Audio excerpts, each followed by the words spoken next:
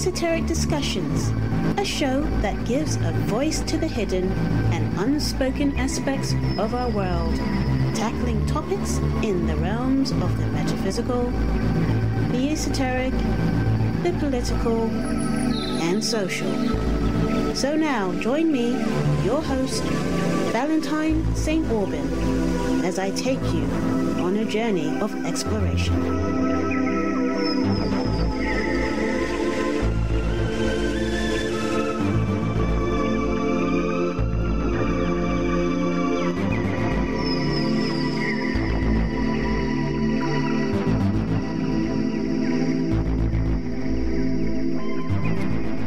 Hello and welcome to Esoteric Discussions with me, your host. I am Valentine St. Aubyn, and it's another Wednesday and it's time for Esoteric Discussions, a show that explores the deeper issues and questions of life.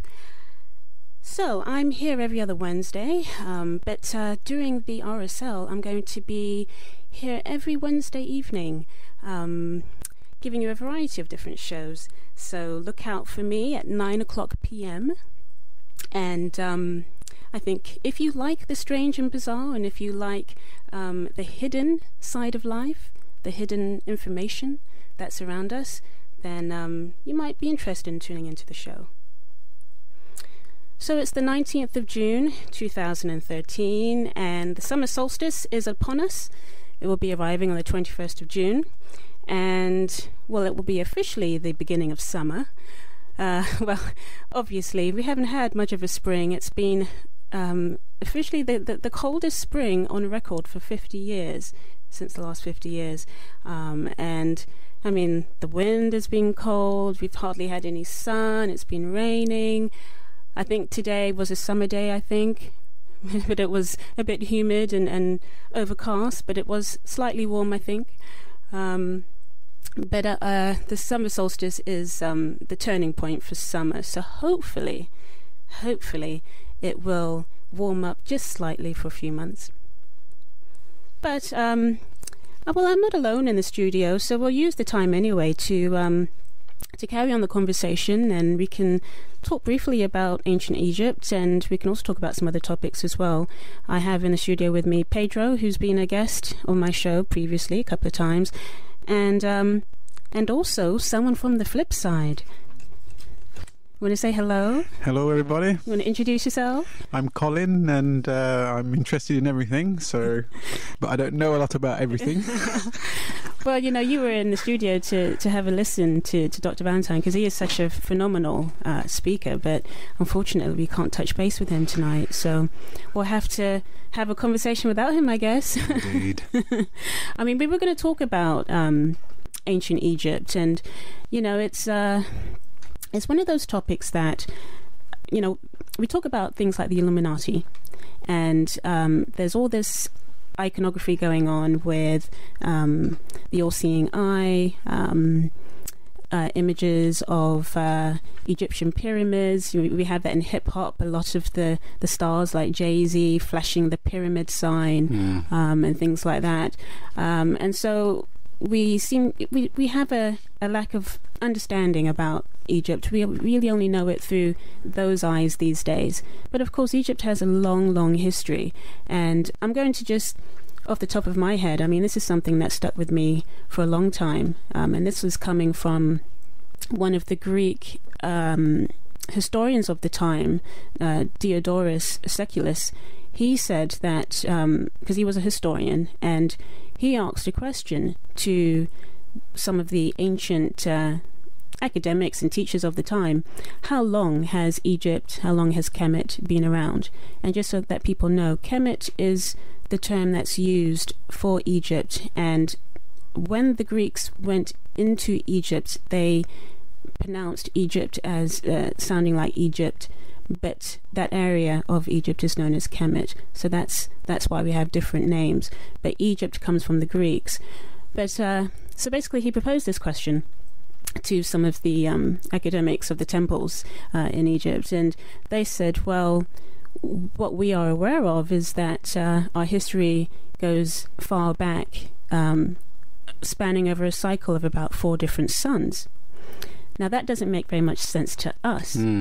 But what they were trying to say was that because, of course, the Egyptians were great astronomers and stargazers, as many African societies were. And so they have a whole system of astronomy, and it's been handed down to us as the Dendera system, Dendera astrology, Dendera astronomy. So the ancient Egyptians were aware of what we call the movement, the precession of the equinoxes. And basically what that means is that in the sky there's a slow shift of the stars and the objects that are in the sky moving very slowly. And this is where we get ages from. So we've been in the age of Pisces for 2,000 years. Now we're moving into the age of Aquarius. That's another 2,000 years. So you add that up and you get 12 different ages. And you add 2,000 times 12, you get 24,000 years. So when they say 4 different suns, they mean a good, let's say, we round it up, 25,000 times 4. So that's about 100,000 years. That's how far back they go. Wow. And this is what people don't know.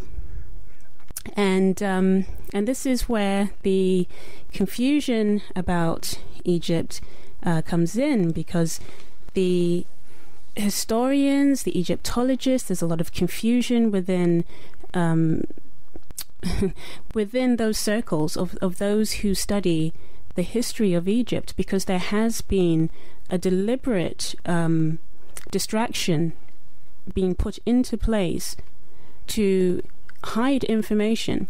And we talk a lot on this show about information being hidden, and factual information that we should have at our fingertips, things that we should know, the average person doesn't know, because it's not all their fault. It's because there are lies in the textbooks, there are lies all around us, the media is constantly misrepresenting information, so we're never clear as to what to believe when we start to question things. We believe it's all true until we start to question it, and then we realize, oh, well, there's some gaps here. This doesn't make sense. Well, that doesn't make sense. So this is the same with Egyptian history. And if you go to the universities, they teach Egyptian history in a certain way, but it's incorrect. And one of the things that they taught about Egyptian history, and this goes back to the 19th century, and they still do it in the 20th century, is that Egypt, they were never great seafarers. So that means they would have never left their shores. And that's a lie. No, that is a lie. There's proof that they were great seafarers and they did leave their shores. So that's just one of the myths that are out there. But and these details are very important, because this is what is being taught in our schools and in the higher education. And the whole idea of saying that a culture such as Egypt, for example, had the technology to build ships, because in the Great Pyramid we have Khufu's great long ship. Yeah, right. Yeah, we have Khufu's great long ship. But what the historians always say is, yeah, but they would have never travelled because they wouldn't know how to circumvent the seas. Well, who would do that? Who would make a great ship and never have any intention of putting it on water? Well, that's the common sense. Yeah. That's the common sense question, isn't it? Mm. And that's the bottom line of this type of information, is when you start to ask the common sense questions, you get common sense answers. Well, who would? And people would. Okay, so these are the problems that we're faced with. But the experts will tell you, and it's a whole theory. They call it the isolationist theory, that ancient civilizations didn't have the interest or capability to travel far and wide. It's very interesting. They have shown, for instance, portrayed in movies, like the movie Cleopatra, where you have Marc Antonio and all those warrior generals that go back and forth to Alexandria, and they do show big Egyptian boats. But I think the point here is that although they do show that in terms of to show how exotic and how great the Egyptian empire was, but I think they tend to limit their seafaring capabilities just to the Mediterranean, just to that little area there, and exclude any possibility of, for instance, of further afield trips, you know. And for such a great empire, which the Egyptians had, it would have been a natural thing to want to see the rest of the world. And as an analogy, there's a documentary, I think it's called 1426 or 1428, I when think. the Chinese ruled the seas. The Chinese ruled the seas. It's a similar thing where it does explore some hidden history that the Chinese actually went and ventured out into the world, mapping all the, by using certain systems, surveying all the world, and for this they built several gigantic junks. I think that's what they used to call them. This is big, but because that endeavor was such a strain on resources and a strain on wood materials and peoples and monies, when they finished it, they said, look, we know that how much this costs, we can never do this again. A little bit like some of the enterprises of today. Yes. When they get too big, they don't do something like that again, or they just never really begin doing it because they have similar experiences with economic disasters.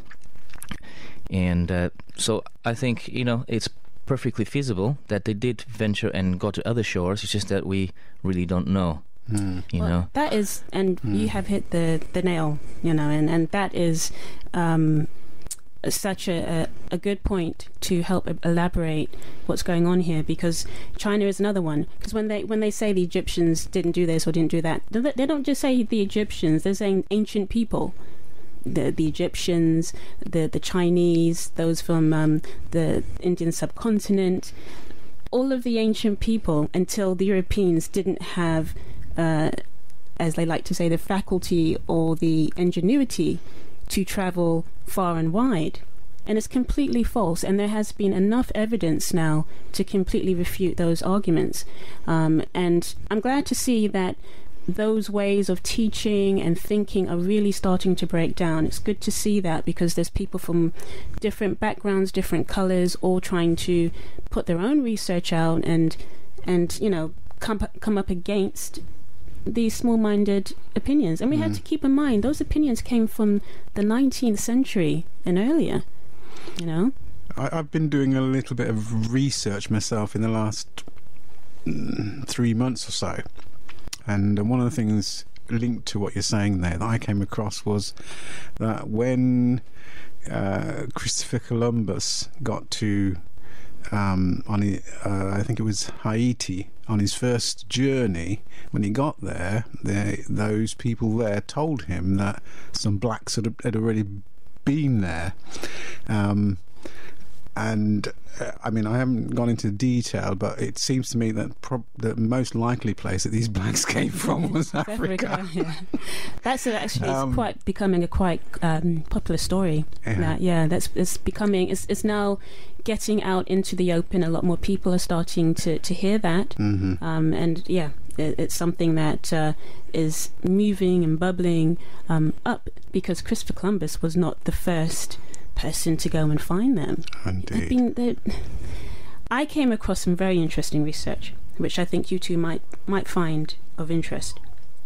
I was doing some research on just that, visitations of maybe Africans into North America, and I came up with a story that came out in 1909.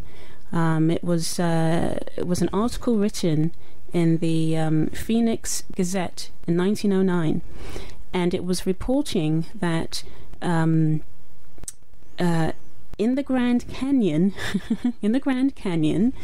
there's some caves hidden away, and inside they were excavated, And what they found inside were Egyptian. Well, they called them Egyptian mummies at the time, and I'll tell you why they do think still that they are Egyptian mummies. But they found mummies.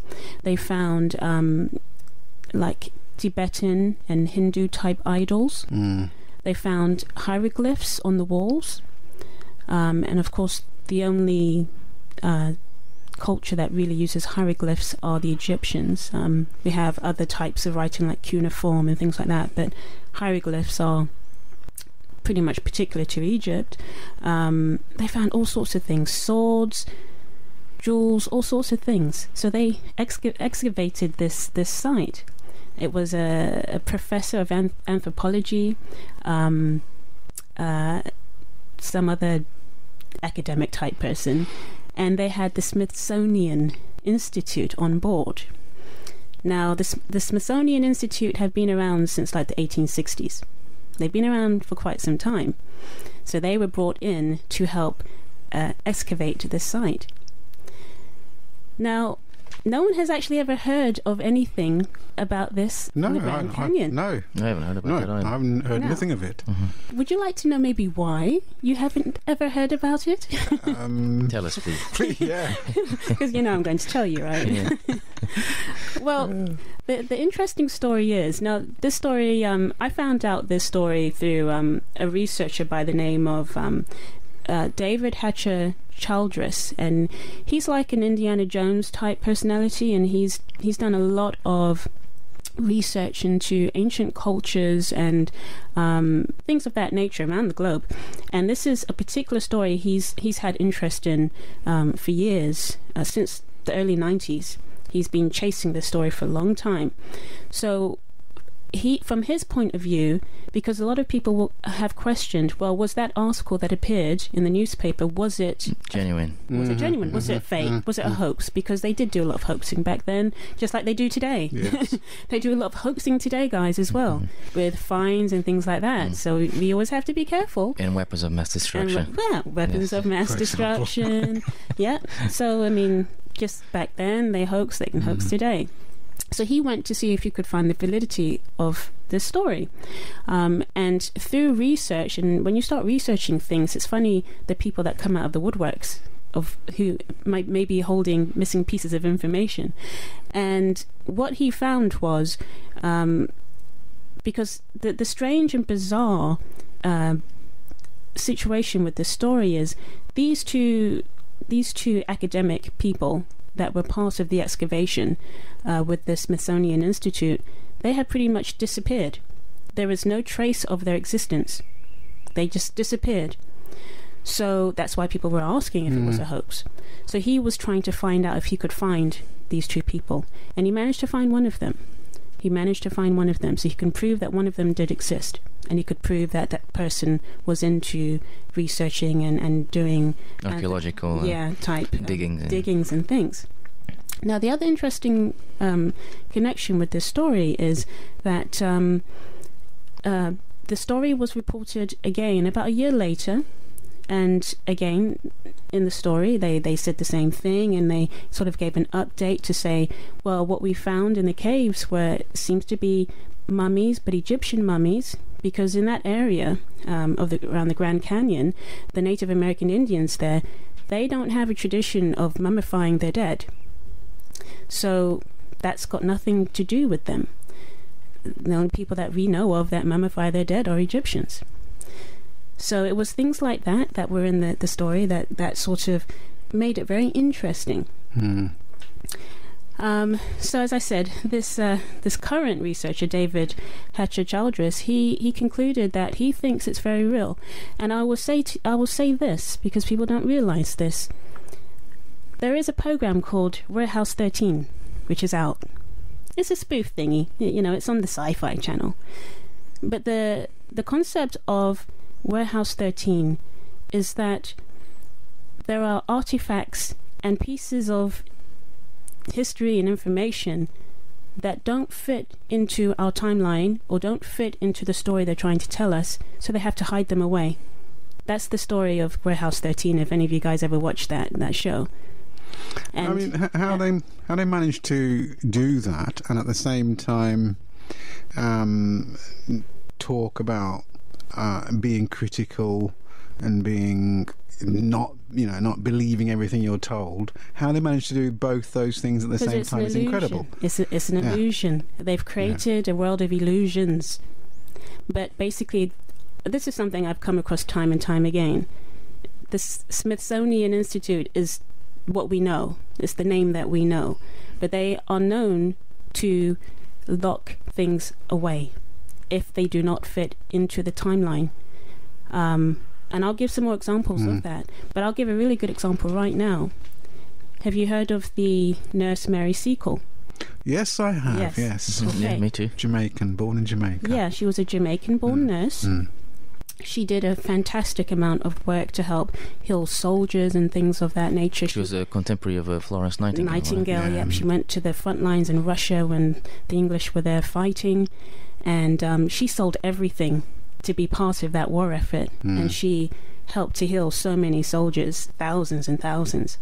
Well, back in the day, Mary Seacole became a big star. She was well known for her work, and she was given a star of some kind of honorary honorary award medal. She was by the Queen. She moved after the years of war and what have you, as an older woman, she moved around in the circles of the aristocracy. She went to the fancy parties. There's photos of her, back in the day when they first started making photos, and you see her and stuff. And there was a portrait commissioned of her. Now, in modern times, this may be about 20 years ago now, guess where that portrait ended up? Don't tell me, in the Smithsonian. Warehouse 13. Warehouse 13, yeah, also known as. Well, kind of. It ended up in the basement of the National Archives Gallery with dust all over it. Forgotten. Forgotten. She was written out of our history. Now, she was a contemporary of Florence Nightingale. Now, Florence Nightingale did not like Mary Seacole. Yes. And she was also a very racist woman. Yes. So, was it Mary Nightingale that we needed to honour? That was the debate, I suppose. Who should we honour? I guess, yeah. Because the story is, Mary Seacole went to the front line, and she Crimean War. Yeah, the Crimean War, and she went to Florence Nightingale, and she offered herself, and Florence Nightingale told her, no, we don't accept your kind. She told her that. So, anyway, her portrait, after she died, ended up in the basement of the National Portrait Archives with dust all over it. It's a beautiful portrait. Well, it was rediscovered because people began, there's been a lot of research done over the years now. A lot of people, as I say, there's lots of people trying to put pieces of things together. People are opening their minds, they're looking at things in a different way. And also as university programs start diversifying their education degrees and things like that, people start becoming specialized in other fields of conservation, preservation and research, and obviously those are good things to uncovered absolutely undiscovered history. Yeah. So she's a very good example of how you can hide things. Very good example. And what's happened today is Mary Seacole she's on the curriculum. I know she's on the curriculum of a lot of schools in the London area. They teach about her, and I believe across the country they're starting to teach about her. At least she's an example of someone from Black history that they like to use. So, what I'm saying, I've gone through that long-winded story, and I've gone off topic slightly against Egypt. But the point, what I'm trying to say is, because you asked me, Colin, why and how would they do it? Well, they do these things because they want to create an idea of a history line or present information in a certain way. So if something doesn't fit in, they just leave it out. This is most unscientific, right? Wow. This is the world that we have. Yeah. But there are obviously agendas that superpose themselves over what's right. Yeah, absolutely. Agendas, and this is what it comes down to. So with that story I was just saying also about the Grand Canyon, now you start to understand, well, how that can happen. If it's not fitting into what they want us to know, then it has to be hidden and removed. And that's just one example. There's so many of them. People from the Commonwealth would support, when it's time for war, in this case, to defend the land, that these people, they have no problems in giving up in leaving their families behind, and even selling their possessions to go and fight for the Queen, indeed, or for those that perhaps they feel have given them perhaps certain opportunities, or there's a certain loyalty there of sorts, and they go and leave everything behind and they do it. And we see that, for instance, with actually by the if I recollect correctly, during the Iraq War, there was some footage, sometimes once in a while on TV, and there was this time I saw, as a journalist was commenting on the soldiers walking in this desert, and I saw that the soldiers, although the journalist was English, British, the soldiers actually, they were from Nepal. So there are still, during the Iraq War, there were a lot of soldiers from other parts of the world that have a certain allegiance to the British Army, and some of them even today are seeking for pensions. So that's the other part of the spectrum. I know who you're talking about, and I can't remember what they're called, but they have a particular name. Yes, and it slips my mind at the moment. But yes, and that's again another illusion that's been created, because obviously when we think of war veterans of World War I, World War II, people of the Panama and Commonwealth aren't really thought of as being part of that. No, but they were definitely.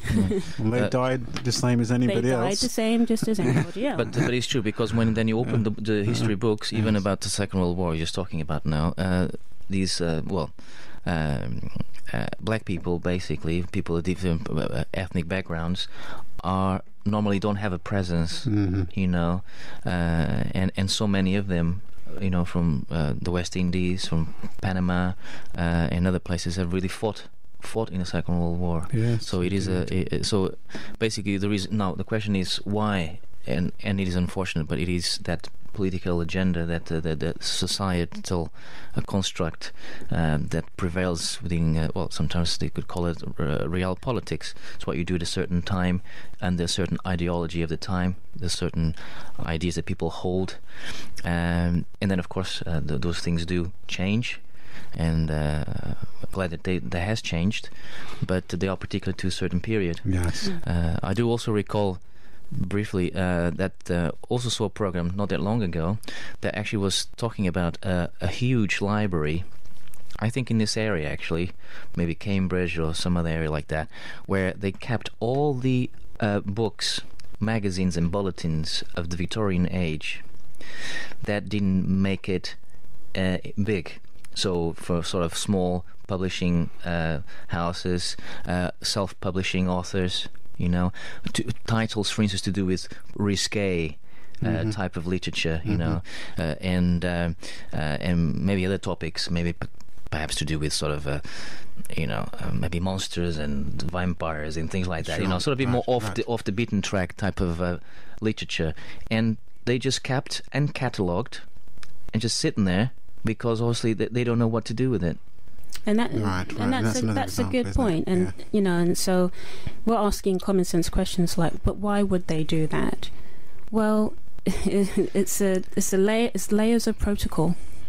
And then of course you have those that work within these institutions.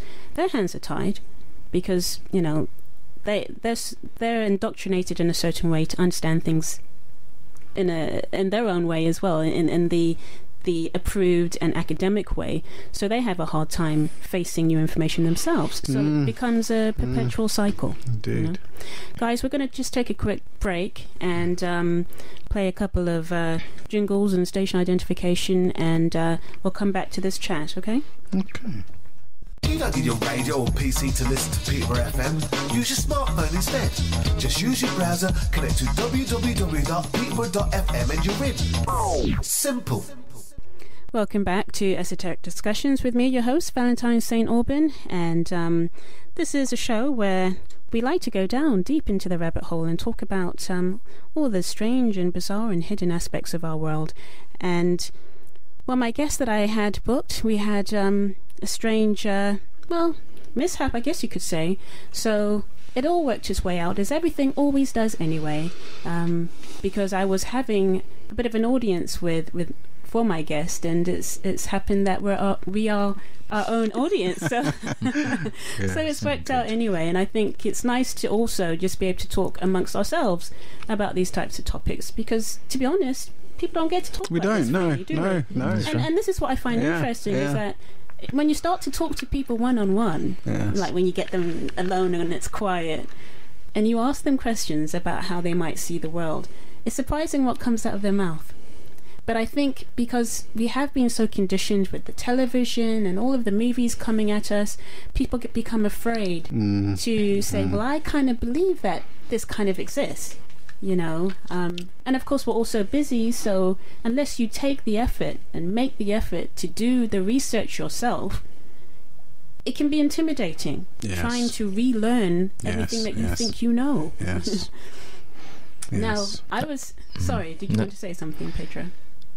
I mean, we look back, for instance, at the TV series in the old days, you know, well, not that long ago, the Jason and the Argonauts, and those series used to be based on some sort of real writings, you know, philosophers and myths and mythology and legends, and now it gets a bit much when you have, for instance, films like the ones with where you have cowboys fighting aliens. Oh yes, you know, things like that, completely out of, you know, I know that's okay to have fantasy, but when there's so much of that, you know, that sense of educating through film becomes replaced with just pure entertainment. Of course, yes. And because we have such a limited time or net time, because either we're in school or we're working or taking care of this and that, it leaves a limited amount or short limited amount for real time to use that in a sensible way to kind of, you know, educate ourselves. So if it's taken up with less sort of educational type of things, you know, it takes longer to get there eventually if you do wake up and feel a certain curiosity to learn other things, or the real world, you know. Well, I mean, the theme of the show tonight was supposed to be about ancient Kemet, which is another term that we use to describe Egypt. And, well, what I wanted to add, because when I started doing some serious research, this is going back a few years, I was doing research on black history in Scotland and Ireland, those areas. And I sort of came across what I'm going to tell you about in a long-winded way. Now, well, how should I start? Well, what I'll start with is I came across an amazing book by someone named Lorraine Evans, and it's called Kingdom of the Ark. And I mean, I love to read. I've got loads of books that I have, and I'm always reading something. I could not put that book down, and it's a real thick book. It's that kind of book that people go, oh, I don't want to see that, you know. But I loved every word that was in that book. It was mind-blowing, the information that was in that book. And basically, Lorraine Evans is an Egyptologist, but she's an Egyptologist who, again, is one of these breaking away from the traditional way of how Egyptologists are being taught. And she has questioned everything that is accepted by Egyptologists, and has looked for new evidence, and what she found was startling. Now, her book basically focuses on archaeological digs and finds and evidence of Egyptian boats and jewellery and things like that found here in the UK. Now, your eyebrows are going up, Colin. It did, yeah. Because we don't hear that we find anything like that in the UK. I mean, we've got, what, Time Team? Did they ever find any Egyptian jewellery or boats or anything like that? I've never seen them find them. Maybe some toothbrush from the Roman times. Yeah, it's always something from the Roman times or something like that. What was the name of that book? The name of the book is called Kingdom of the Ark. And her name is Lorraine Evans. And the book came out around the year 2000, so it's been out for quite a few years now. And I read it a few years ago. And at the time, I was trying to see if I could find any further information on her and things. And for quite a few years, she just sort of disappeared. So I had assumed that something might have happened to her because of what she wrote. But she has resurfaced, and she does have a website. So if anybody wants to have a look for themselves, you can visit her website. So it's just lorraineevans.com. And you can find her book there and some of the new things that she's researching. But a very interesting woman, and I think I'm going to try to get her on this show as well at some point. Good. Yeah, because I think she certainly has a lot of interesting information to share as an archaeologist. But as time is escaping from us, I need to make this brief. But basically, some of the finds that she found that just blew my mind were these two. She talked about the legend of Scotta. And the legend of Scotta is a story that talks about an Egyptian princess who had to leave Egypt around 1350 BC, and that was during the time of the pharaoh Akhenaten's reign. She had to leave. Akhenaten was her father. She had to leave because of what was going on within his reign. We don't have time to go too fully in depth with what he was up to, but he basically usurped the high priest order and made them redundant, because he said there are no other gods, there's only one, it's the sun. Right? So he completely changed the religious landscape of Egypt, and he is the father of Tutankhamun, who they also killed. So she had to run for her life, right? From many deities he converted into monotheism. Yes, he did. Yeah. So that's the story. So there's the story of this Egyptian princess who had to run away. So she runs away with her husband and goes far away to a land known far away. Now she ends up, she goes through the Mediterranean, and of course now the Mediterranean is a whole nother subject, because there have been cultures and layers and layers of cultures in the Mediterranean, from the Phoenicians to the Moors and Carthaginians. I mean, there's just been every one of them that has ever existed ends up making the whole of the Mediterranean, the Iberian Peninsula, part of their landscape. So it was just normal to end up there and touch base before going to this land far away. Well, this land far away was the UK, was England. And she and there was a whole bunch of people that came with her, from what the story says. It was her and quite a few people running away with her and her husband. And they ended up in Scotland. And they stayed there for quite some time. And then they travelled down and ended up in Ireland. Now, it's a very interesting story, because when I was doing some research, some postgraduate research in Scotland, and I had been reading that book, right? So I asked a few people. I asked some academics. I asked some local people. I was asking people, have you ever heard of the legend of Scotta? And what did I have as a response? Warehouse 13. Yeah.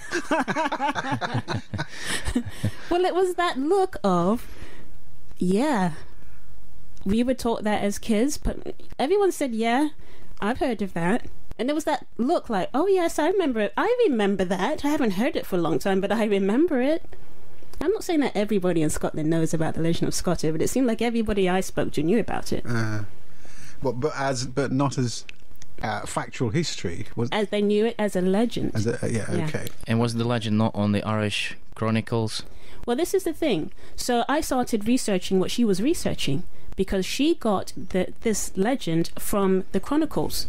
The Chronicles, the Scotty Chronicles, which are the Chronicles of Scotland, and then she traced the same story to the Chronicles that are written for Wales, and also the Chronicles written for Ireland. Now, these are what we would call primary resources. Primary sources. You can't really do much better than that. It's either that or oral history. Okay, so that's as good as it gets with the proof. So that's how she found the story. So I took that and I asked people, and they said yes, they've heard it. So that in itself is just mind-blowing, because it brings a connection to Egypt. Now there's a second part that's mind-blowing. There's many parts, but we're going to run out of time. The boats that were found in what we call Ferriby, North Yorkshire. Again, guys, do your research. Go have a look. They're called the Ferriby boats. They were found around World War I period by a couple of brothers. And then for the next 50 years, academics fought amongst themselves to figure out what the lineage of these boats were. There were 3 of them. And of course, back in those times, in the 1940s, 1950s, all the academics were saying, these are Viking Longhorn ships. These are Viking ships. They have to be, because they're the only ones that would travel, because the Egyptians didn't travel, the ancients didn't travel, right? So it had to be the Vikings. Well, to cut a very long story short, more academics in the 60s and 70s, with new information coming forward, had a look at these boats, and they said, no, those are not Viking boats, they're Egyptian. You can tell by the way that the ropes wrap around the planks of wood, the type of wood that's being used, the style of boats are a small replica of the boats found in Khufu's pyramid. And Khufu was a great pharaoh, and he had this life-size boat made, and then all the parts pulled apart and buried with him when he died. Now, of course, what did the old academics say in the 19th century? The Egyptians didn't travel. So he had this life-size boat just for fun, okay? But anyway, so these Ferriby boats, were a small representation of the boat that's found in the Khufu pyramid.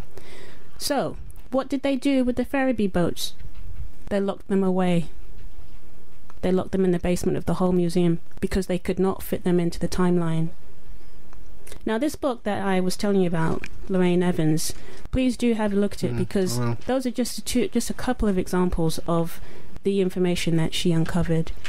And there's a whole story there as well with the Hill of Tara, which is the place where the Irish kings were buried, and Egyptian jewelry and beads are being found there as well. So that's a bit of a brief introduction of an alternative way of looking at I think another good investigative journalist is Bethany. I think it's Bethany Hughes. Bethany Hughes, yeah, she's quite good as well. She's done a lot of work on mainstream television. I mean, even as much as just showing the connection between the Mediterranean and the UK going back thousands of years, because they won't even accept that the Mediterranean have come into the UK as well. They don't want to connect the two. So she's done a lot of documentaries, I believe on Channel 4, showing pottery and all sorts of finds that are just there to show, hey, there were Mediterranean people coming to the UK well before the Romans. Indeed. Well, it's easy enough to get from the Mediterranean to the UK. It's easy, isn't it? Yeah. It's common sense again, isn't it? So, well, guys, I just want to thank you, because we've run out of time, and it's time for your show, Colin. All right, good. Okay, flip side. It's been brilliant. But yeah, it's been really fun. I mean, I'm sad that my guest couldn't be here tonight, but another time. I have a big mouth, so I can talk. It's not the mouth; it's what's behind the mouth. But no, it's been great, and as I say to everyone, always do your own research. Never just listen to one person and accept that as fact. But I think if I know it sounds scary to say do your research, but it's just small baby steps. The first step, go read that book by Lorraine Evans. Although I guess what you're doing right now is also facilitating that those first steps into research. Well, that's the purpose of this show. So hopefully you guys might have learned something new tonight. I want to thank my guests, Pedro and Colin from The Flip Side, and for you listening. And I'll be back next week with another Esoteric Discussions show. But until next time, as I always say, keep your eyes on the stars.